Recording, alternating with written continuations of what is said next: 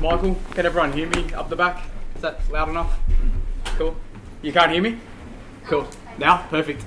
So my name's Michael. I'm the CTO and co-founder of a cloud management platform called Kumolus.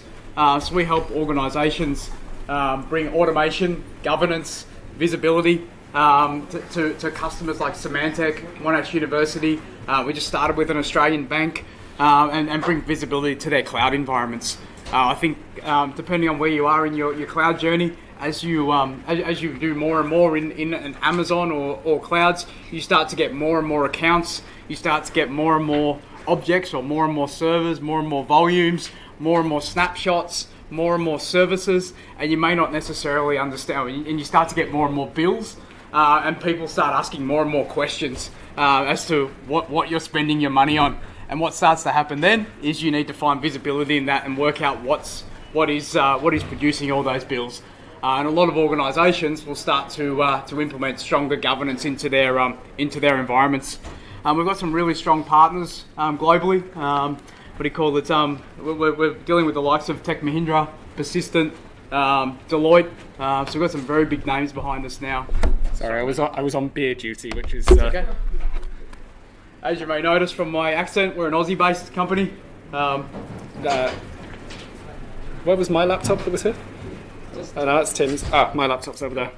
Sorry, that 4 pints I had earlier was really trying to control on this. Cool.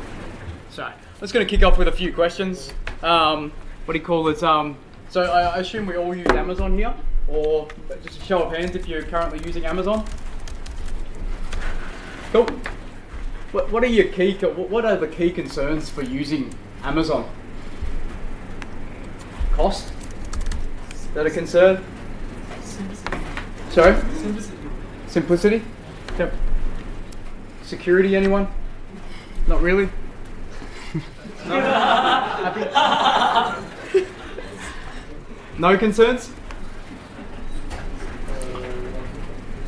Cool. Just need more services. Sorry? Still need more services. More services? I think they need to make some of the existing ones more solid before they've introduced too many more. The door's over there. Who really needs to build games when I can't scale SAP in EC2? Sorry. Cool. I'll just get this set up. Sorry, guys. 1 second.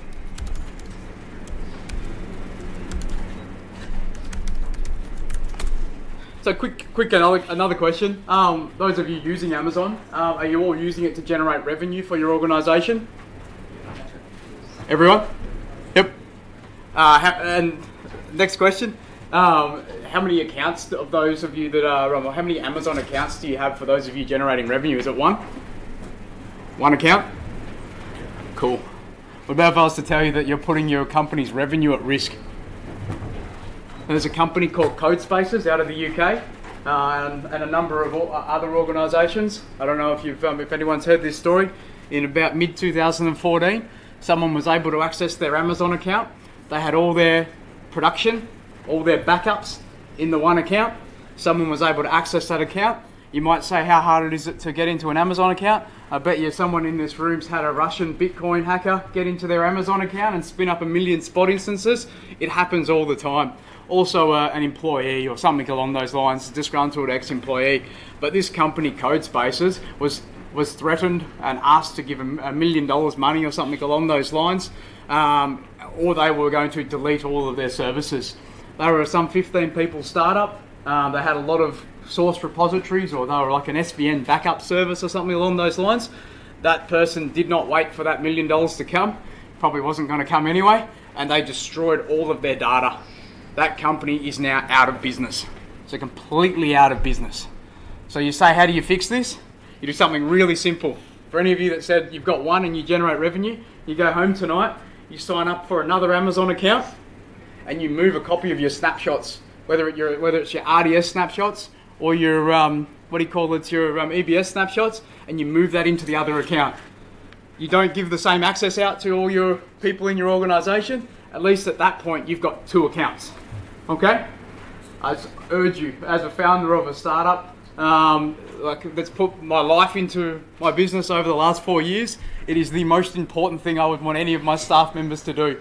So if any of you are working for startups, first thing you do, go home and do that. Or use a platform that will automate all of that for you, which I'll show you a little bit about shortly.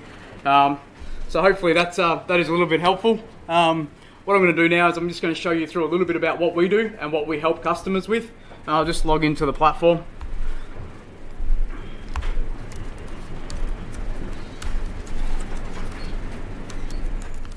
Is anyone nervous after that?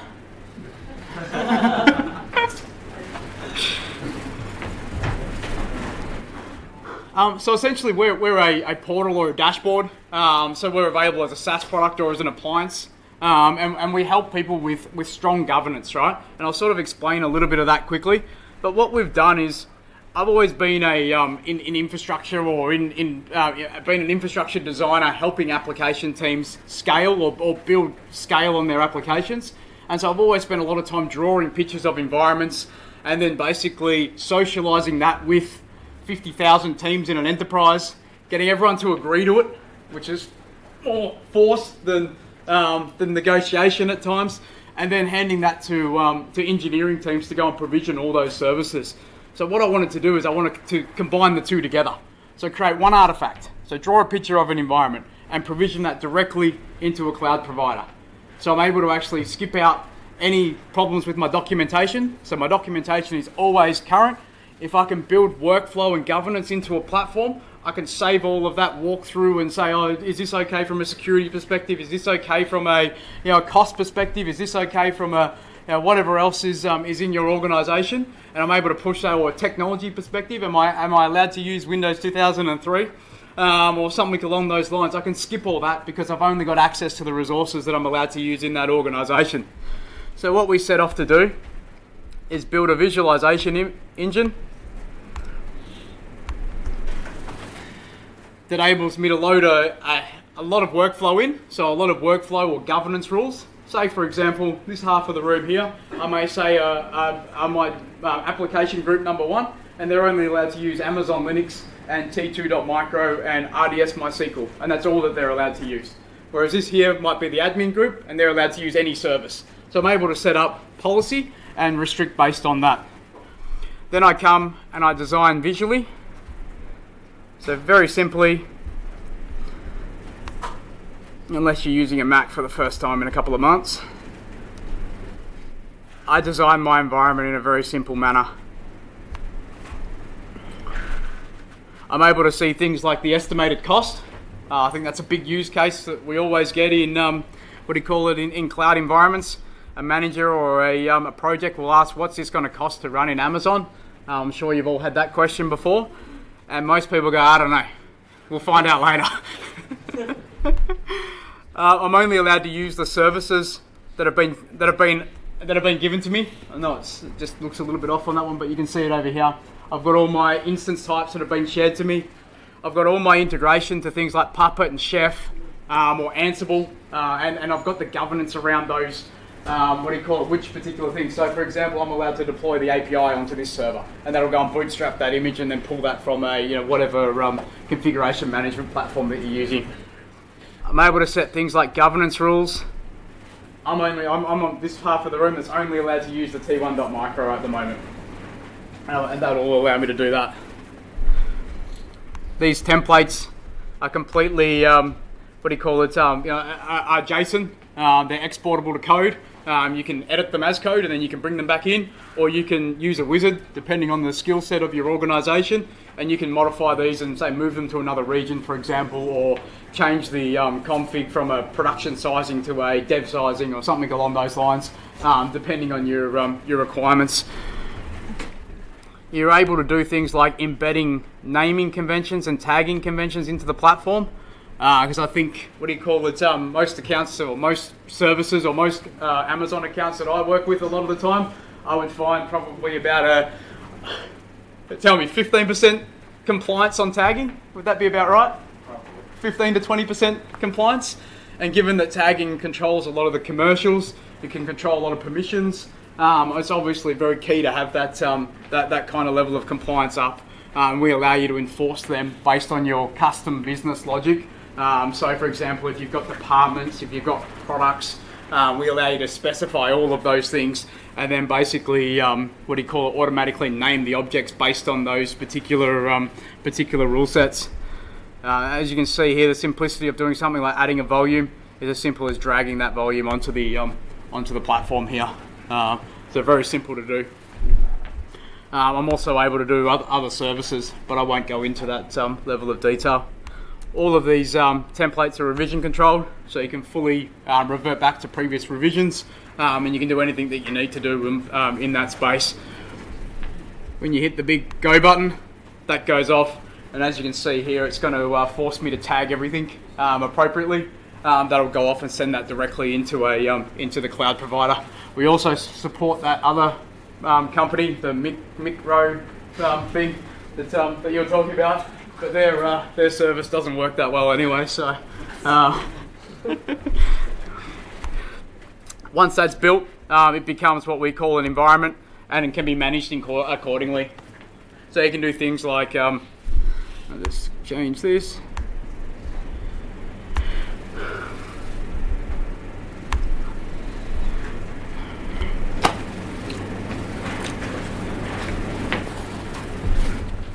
Becomes what we call an environment. So you can do things like cost alerting on those things. So you can set up alerts, you can set up delegated authorities. So say for example, if it goes over $100, you can set it up to say that I want this to alert. So you can put project budgets into the platform, and that'll all, that'll all alert there. You can do things like automate stop and start, and all sorts of things like that. You can also see a cost advisor, which will drill into things like unused services or over-spec services. If you've had a load balancer that hasn't passed traffic for 15 days, it'll tell you that that load balancer is not being used. If you've got a server that's sitting on 1% CPU, it'll tell you that you should move it down a size, and things like that, and tell you the cost benefit that's available.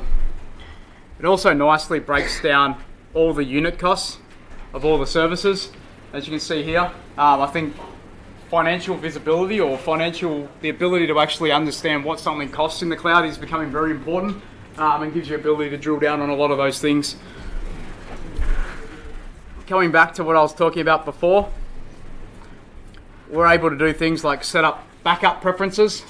So you're able to actually set up an additional account, create policies, and then schedule them off to another account and automate those backups. So for example, you can actually choose multiple environments, very simply like this, add another Amazon account, and that'll automatically move all those snapshots across to that other account without too many or without any issues there. Through here, I won't go through it because there's a lot of detail here. It's all around governance. So you can set up workflows. You can set up things like you're only allowed to provision to dev account, or you're allowed to provision to this VPC, or you're allowed to do X, Y, Z. You're only allowed to use RDS MySQL, and all sorts of policy that you'd expect in an enterprise. Probably one of the most powerful things that we've released, and it's actually free, so you can sign up online as a SaaS product. It's completely free. It's not a trial or anything along those lines. It's a full discovery engine. I think it will go through your account. It will scan all your accounts, and it will go through and list all the regions that you've got services in. If you go through here, it'll show you the cost of each of those VPCs. You can see my dummy data here at $79. You can then drill down on that cost, and actually it'll break it down by service and then by the service itself. So you're able to actually see at the top here, I think I've got things like servers, which is NA because they're all turned off. And then I've got volumes, which are like $17, and it breaks down those services. Again, this is available completely free from our, just off our website. Next, we've actually exposed a service advisor, where I can actually go in and see all my detached or unused services. Again, this is still free, and you get a commercial value. I think when we ran this for a very large security vendor, I may have mentioned their name before, that potential benefit was like $17,000. This does happen. It's like people will shut down environments. They'll have heavily provisioned IOPS services. It'll be on a spend of 100 or 150,000. they'll shut them down. They need the data. They won't think about the commercial impact. When you put a number in front of them, they go, whoa, that volume's costing me $4,000. I better do something about it. So they'll prioritize dealing with that. Lastly, as part of that free offering, I'm able to actually visualize that environment. So it's not an environment that we've built, it's an environment that you've built, and we're able to give you a pictorial view of that environment that you're able to export to a PDF and use for your documentation. Again, that's available for free. All you need to do is go to our website. So this is a picture of a full VPC. It obviously gives me the cost here again, and I'm able to actually then filter that by tag. So I can actually break it down and filter by tag. What we actually do, and I'll show you this in a second, we're able to use multiple filters, and I'm able to break it down to true environments, because a VPC to me is not an environment, a VPC is a network, and you might have multiple multiple environments. You might have a dev, a test, you might have multiple dev environments in the platform. All we've done here is tag that load balancer. I think it was tagged with the name environment, and then basically the value was 1, and then it pulls all the dependent services back automatically, and we'll show you that on a page, and that's available as part of that free offering. It's also got your RDS that's sitting out in the subnet group there. You can export that to PDF, and that's available completely free online. So check it out. That's pretty much all I've got to show today. Is there any questions, guys? How does it integrate with the CloudFormation? Can you import, export templates? You can't import, but you can export to CloudFormation. But we discover, see how this has been discovered into the platform? I can take this and I can turn that into one of our templates. So it can't take the code, but it can take the services and turn them into one of our templates. And then once it's an environment, it can turn it back into CloudFormation as well. What will be the difference between the designer, CloudFormation designer, except the cost? Governance. So for example, CloudFormation just writes a thing, you go and provision it, good luck. And you do that 50,000 times. I will say that you're only allowed to provision $1,000 per month, and all you're allowed to use is the latest version of Amazon Linux and the latest version of something else. So it actually, and not allow you to use the marketplace, for example. Not allowed to only allow you to use one object out of the marketplace. So we're not allowed to use an internet connected environment. So it actually set all of those governance rules for the different groups in your organization. The governance are predefined. The governance are predefined by a group in the organisation, or by a higher power, whatever. Someone that wants to control commercials, someone that wants to control security and risk, someone that wants to set rules and boundaries, basically. You can also do things like tagging, all of those things that it will set for the different groups. There's no way you can order the governance rules. You can obviously. As an admin, it's full enterprise access management. So if you've got the rights to edit the the governance rules, so of course you can change them. But if you're a user that doesn't have those rules, you'd have to get that changed by your admin. Basically, you can set precedents. Exactly. So I'm not sure this was covered, but how does this go with IAM? So it's basically so the free product is the read-only IAM role, read-only IAM account. The full product is currently a one-to-one mapping with a inline policy, but in the next month or probably 4 to 6 weeks, it'll be like the trust between accounts will be implemented as well. So it'll use the the trust. We're fully SAML integrated, so you can use SAML, you can integrate it into Gmail, etc., etc. So yeah. Any other questions, guys? So once you get this started, how soon you can use it immediately? Immediately, yeah. Immediately. How much does it cost? So obviously there's a completely free offering. So the is available free. The discovery tool is completely free. The full product offering, I think, is a percentage of the services, and a percentage of the services we manage. Obviously, we don't manage a lot of those services, so things like traffic and that we don't manage. But it works out to be about 4 to 6%, depending on your what you're doing in your account. Okay. So that's also on a monthly AWS fee? That's correct. Yeah, that's correct. Yep. So purely consumption-based model. If it's a large spend, we generally work out, an organisation cost or something along those lines out. But yeah, cool, awesome. Thanks, guys. Cheers.